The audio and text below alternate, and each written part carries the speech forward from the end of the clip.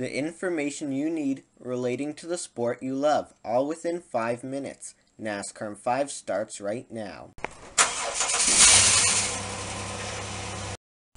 The Challenger round concludes Sunday at Dover. 12 will advance, 4 will be eliminated from championship contention. Then next weekend, the contender round begins at Kansas. Hello everyone, welcome to NASCAR in 5. I'm your host Bryce Turner. First up, results from last weekend. The Cup Series raced at New Hampshire with the Sylvania 300. Joey Logano is the winner. Kyle Larson, Kevin Harvick, Jamie McMurray, and Jimmy Johnson rounded out the top 5. For more post-race coverage, visit carnets.ca and click on Closed Wheel Racing.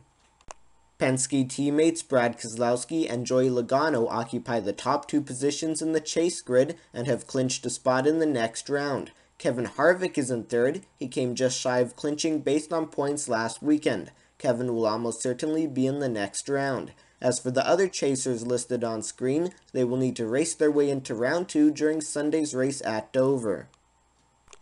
Trying to ruin the current top 12's hopes are Denny Hamlin, Greg Biffle, Kurt Busch, and Eric Almirola, who all still have a chance to race their way into the contender round.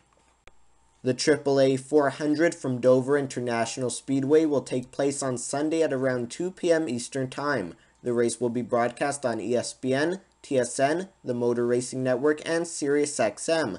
Qualifying will take place at 3:30 today and will air on ESPN2. Stay tuned, news is next on NASCAR in 5.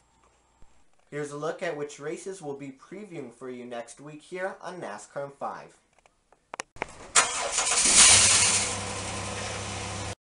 It's time now for a news update. In the news, the verdict is out. Tony Stewart will not face charges in the death of Kevin Ward Jr., who was fatally struck by Stewart during a sprint car race back in August.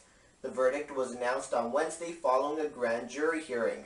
Ontario County District Attorney Michael Tantillo also stated that, according to toxicology reports, Ward was under the influence of marijuana at the time of his death. In other news, Ryan Truex may be out of a ride. Truex was slated to run full-time in the number 83 for BK Racing, but last weekend it was Travis Kvapil behind the wheel of the 83. Kvapil will also drive the car on Sunday at Dover.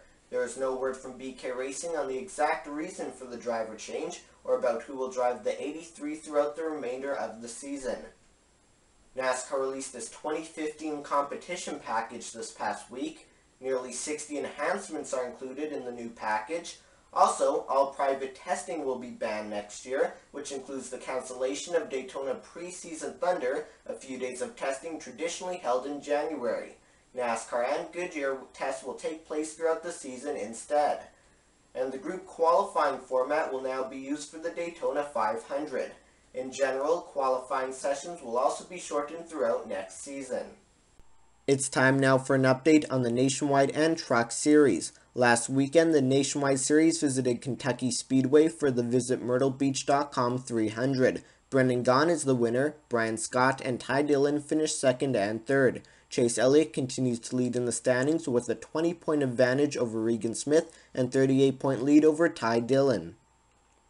The trucks, meanwhile, raced at New Hampshire with the UNOH 175. 16-year-old Cole Custer, that's right, 16-year-old Cole Custer is the winner. Darrell Wallace Jr. and Matt Crafton follow Cole across the start-finish line. Matt Crafton leads in the standings by 7 points over Johnny Sauter and 24 points over Ryan Blaney.